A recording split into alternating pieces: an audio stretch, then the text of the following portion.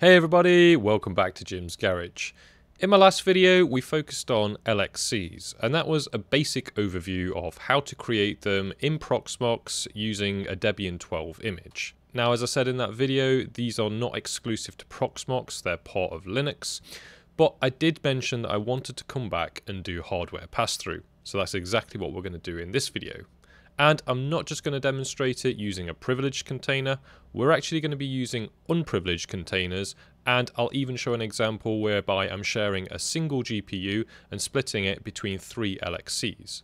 What does all that mean? Well, before I mentioned in the previous video about LXCs and privileged versus unprivileged, and I guess an analogy might be a little bit like running a Docker container in a privileged mode, whereby if it was compromised, a container, it could potentially impact the host. That same sort of thing applies to LXCs, whereby if we run a privileged container, if that container is compromised, it could have a significant impact on the host, i.e. it could have a full compromise. So by using unprivileged containers, typically that comes with some trade-offs, i.e. you can't do advanced things like pass-through without some complex setups. Well, I've scoured the web and I've been playing and I've come up with such a config. Now, this is going to allow us to pass through a dedicated GPU or an iGPU. I've only tested this with Intel, but it should work for anything because the process will be the same. And this has enabled me to share that GPU with all the security benefits of unprivileged with 3 LXCs. Now, because there are a few config steps to go through, I don't know exactly how well this will last. The instructions I'm using are about 2 years old and it still works, so that bodes well. And that was when Proxmox was running on Debian 11, and it still works now in Debian 12 and the latest release of Proxmox. So let me show you how to get this set up. I'm really excited by this and I will continue to go down this path because I would love to be in a position whereby I can run my Kubernetes infrastructure on LXCs that all share a single GPU. At the moment, the issue I have with VMs is that you can only pass through a single device to a VM on consumer devices. I know you can do it with enterprise, but that's really expensive and not really very energy efficient either in some cases. This approach would mean that I could have half of my hosts on one physical machine with a single GPU pass-through and half on the other with, again, a single GPU pass-through. And because in my case they're both Intel, my worker nodes should be able to assign pods to those different ones. And yeah, it might not be elegant because remember, you can only attach one pod to one GPU. So for every pod I want to have a GPU, I might have to spin up a new LXC, a new node. But it would give me that capability with very minimal overhead. Anyway, enough waffling, let's jump into the configuration. So back over on my beloved test bench for all things Proxmox and GPU pass-through, you can see it's an old one. It's a 6700K, this is a 6th gen Intel. And if I look over here, you can see that I've got 3 CTs, 3 containers spun up, like I showed you how to do in the previous video. Now if we pick one of those, we can look in the options, and we can see that it's an unprivileged container, yes. Now if we connect into that container, so I'll do a console, I'll do an IPA, you can see that the IP address here is on 7.142. And now if I load this up in my browser, I've already deployed Jellyfin on here, and I'll show you that I've got GPU acceleration for transcoding working. That's going to show that A, it's working unprivileged, and B, that all 3 of these CTs are also sharing the GPU. I'll show you that later. So I've got everybody's favorite testing video here, and if I start this and I head down to the cog and just make sure, yeah, I've set the quality to be not native, so I'll change it to 480 just for this video. And then if I click the I here, you can see that it's transcoding at 310 FPS. So great, that's definitely using the GPU. So how did I get here? Let's get back into Proxmox and I'll show you how. So the trick to this is through user permissions. So an LXC, as I mentioned in the last video, shares the underlying host's infrastructure, i.e. its setup, its folders, its devices, etc. But it puts those in its own namespace, especially when unprivileged. Now the issue that causes is that it creates segmentation between the 2 environments. And that's good for security, but it's bad for device sharing. So what we need to do is actually create relationships between the host's users and the LXC's users. In summary, we need to make sure that the LXC has access to the specific devices that we need, in this case the GPU. So let's now dive into the console for Proxmox and we'll get this up and running. So if we dive into the shell for our Proxmox host, I'm going to run this first command. It's going to be a cat and it's going to do the etc groups. So this is going to show me all the groups that are on my Proxmox host. And the ones we're interested in are video and render, because those are the ones that we need to give the LXC access to, which Jellyfin within Docker will then use. So running that command, you can see that render is 104 and video is also 44. And currently those are assigned to root. Defaultly, you'll see that they're not assigned to a user space. We'll come on to that in a moment, but that should give you a hint as what we're doing here. Now that we have those group IDs, we can move on to the next step. The next step is to actually amend the subgroup IDs. So if I go into here, you'll see that there's already a default mapping at the top. However, I've also added this mapping here.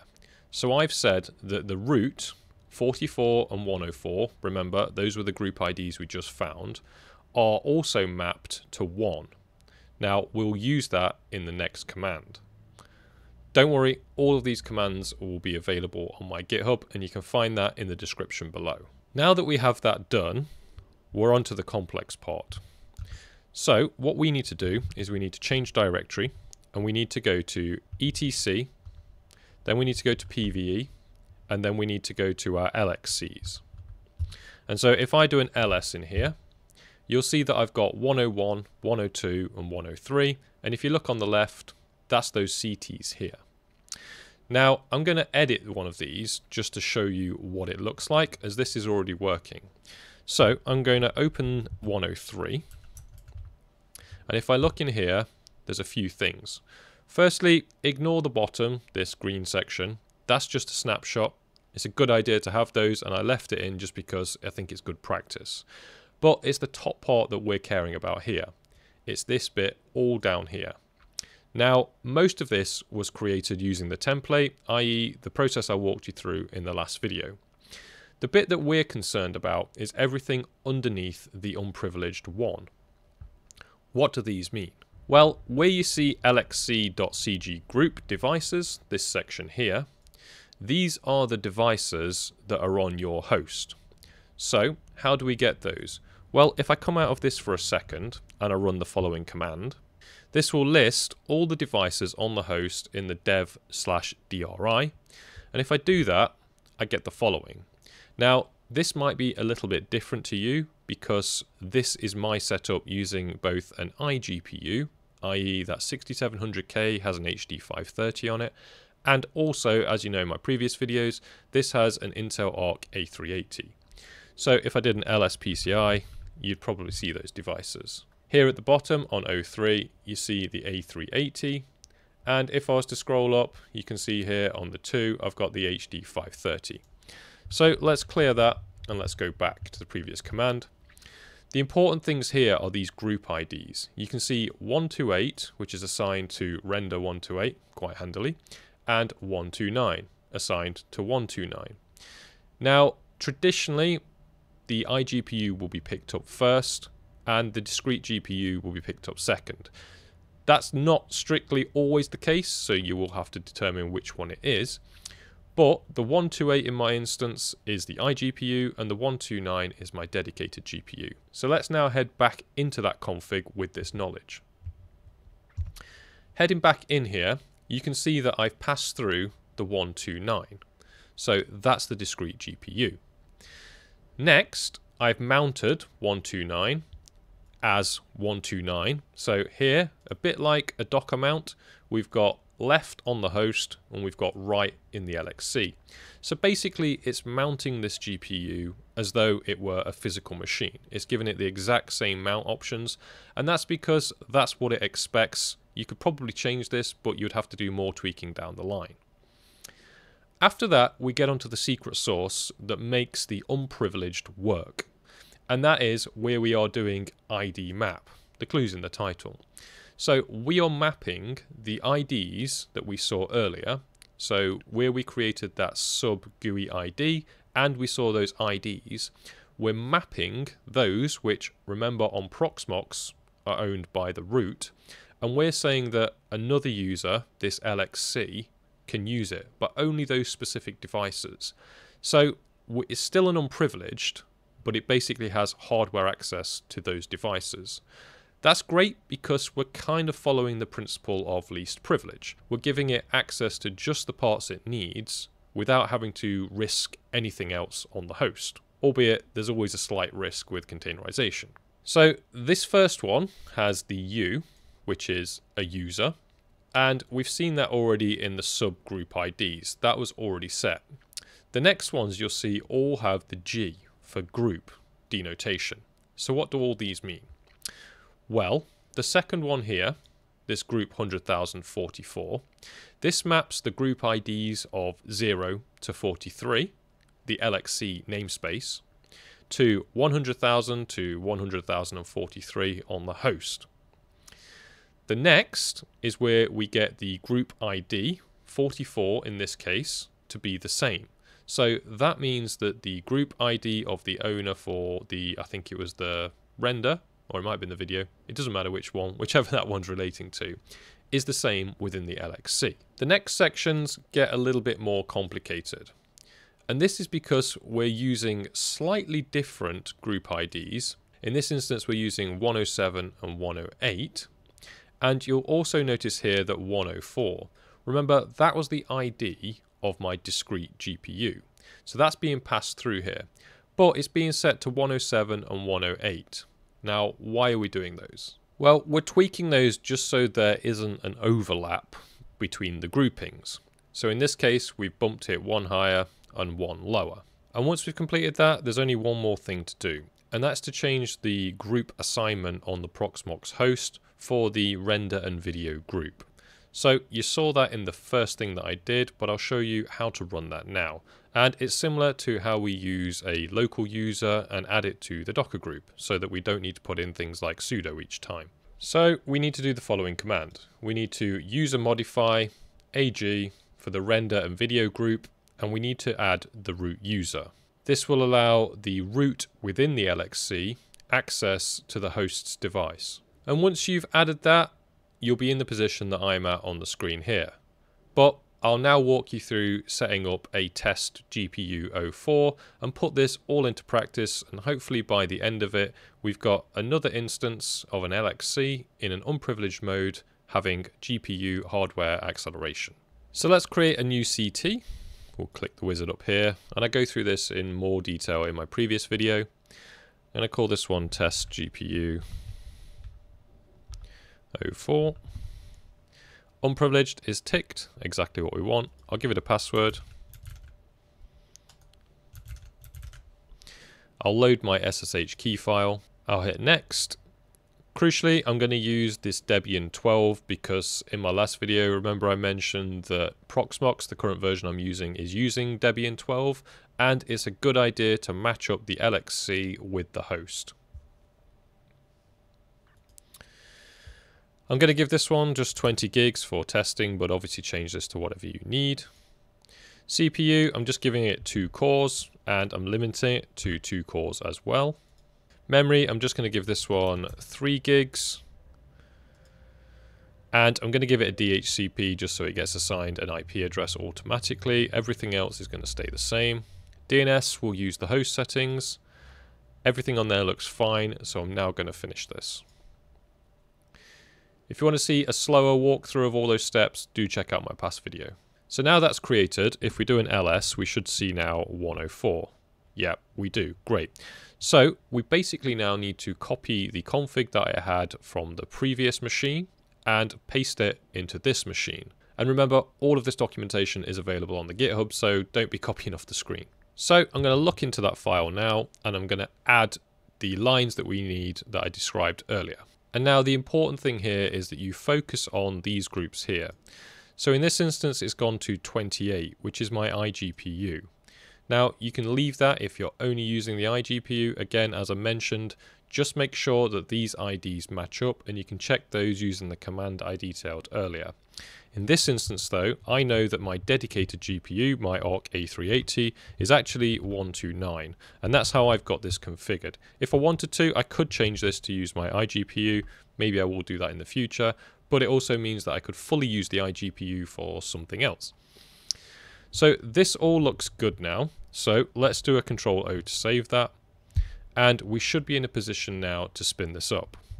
So coming out of there, I'm going to click on this container, I'm going to click Start, and fingers crossed I should be greeted with the login page if all of this went correctly. Yes, I am. So let's log in.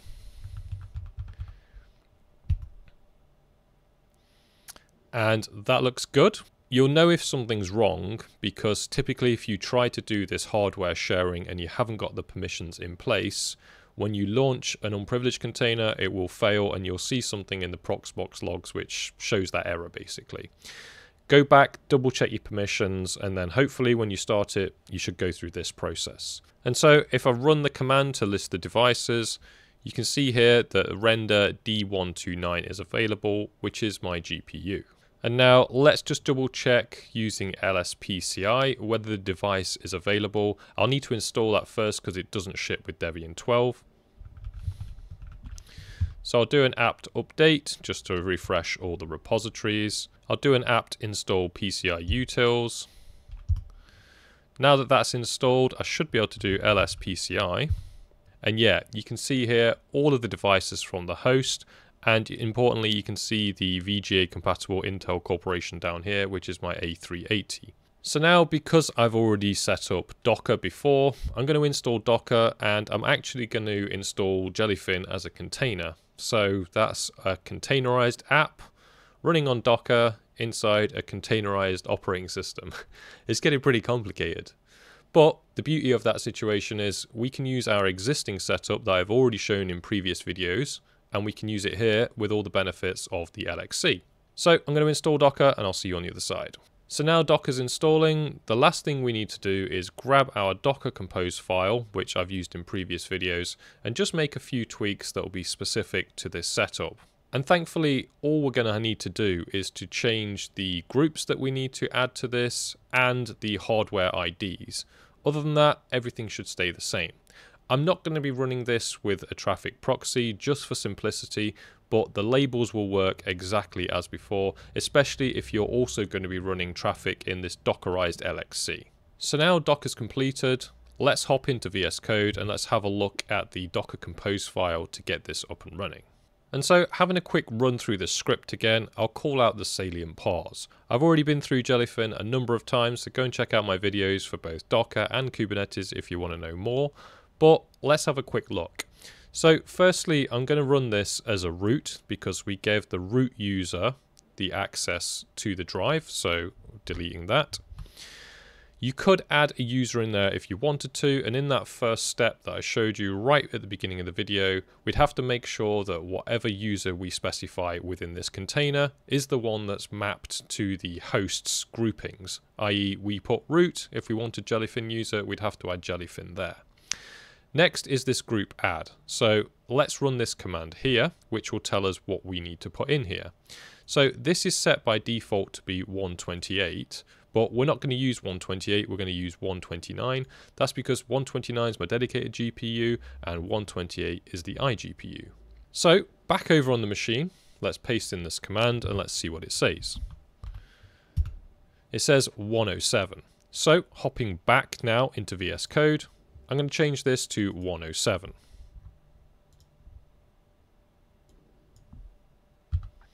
So now we've got the right group assigned. All I've done here is I've tweaked the locations just to be // so that means it's going to put it as a subdirectory in the Docker Compose folder. You can obviously change that to whatever you want. I'm just doing that for simplicity in this demonstration. And then I've also created a folder just on the root directory of /films, and I'm going to put it in /films, and I'm going to download the Book Bunny video. Next, because I'm not going to run this on this demonstration behind a reverse proxy, I've just opened up the ports. Finally, I'm doing the actual device pass-through. And so here I've passed through D129, D129. Again, that's my dedicated GPU. By default, the 128 would be my iGPU. So if that's what you've got, you can put the 128 in there. Now that that's all done, we can copy that over to our LXC. You can obviously remote connect. I just haven't bothered to do that with all the firewalls yet. But once you're back on the other host, we'll create the folder structure and get that file in place. So I'm going to paste all of that in. I'm going to save it. I'm going to come out of there. And then as you can see, the Docker Compose is in my /Docker Compose /Jellyfin folder. I'm now going to download the film to my films directory. This is going to take me a little while, so I'll see you on the other side. But once this is done, we should be ready to fire up the container, and hopefully we've got working transcoding in an unprivileged LXC. So now that's finished, let's move back to our home directory and let's run this command. And we can do a docker compose up-d. And hopefully that will pull, there won't be any errors, and we'll be able to access this on the IP of the LXC. I'll show you that in a moment. And so now that's completed, let's do an IPA, and I'm going to connect to 7143 on port 8096. So hit and return on the IP address. Excellent, we're into Jellyfin. So let's quickly walk through. I'm just going to use root. I'm going to add the media library. So I'm going to add movies, add the folder. Hopefully film should be there. Yes, it is. Okay. Next, next, next. Finish. Let's log in. And we've already got Big Book Bunny. Excellent. But by default, there's one thing we need to change. Heading into the dashboard. Go to the playback, hardware acceleration. I want quick sync because this is an Intel GPU. I'm going to turn on all of these because my latest A380 supports all of this stuff. There is some additional stuff here for low power. This won't work by default. We didn't enable this. I might cover that in a later video if you guys want to see it. I will allow encoding in HVEC because it's much more efficient. And then I'm going to hit save. Yep, that said save. So now, hopefully, we should be able to click on this. Great. If that didn't work, we would have got a format error. And if I hit the cog, now let's put it down to something like 480p. Great, that's still working. If I duplicate this tab, I go into the dashboard, hit the eye, you'll see that it's transcoding at 387 FPS. And if I dive back into Proxmox, and if we click on the actual host itself, you'll see that it's only using 17% of the CPU, which clearly isn't being used for transcoding because this would max it out. So it is using the GPU. And so now here we have another unprivileged LXC with hardware transcoding.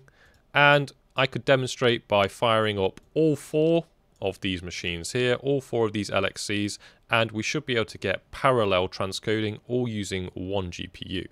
And now if you're wondering what that looks like, here you can see I've got 7.143, 127, 141 and 142. Those are the respective 4 LXCs, and I've simply opened up the same one below it just to see the dashboard overview. And let's hit go, so replay on that one.